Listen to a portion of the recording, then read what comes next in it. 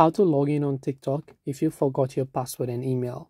So if you forgot both your password and even the email address which you use, first come to the profile section. So right here you can just open it.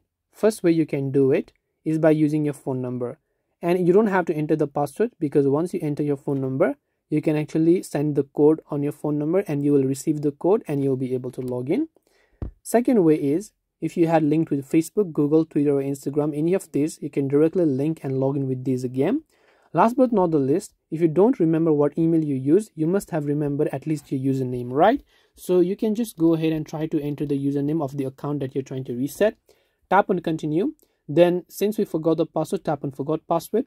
And you can choose to reset your password using your phone number or your email address if you have entered any of those, and once you verify the code, you'll be able to reset your new password.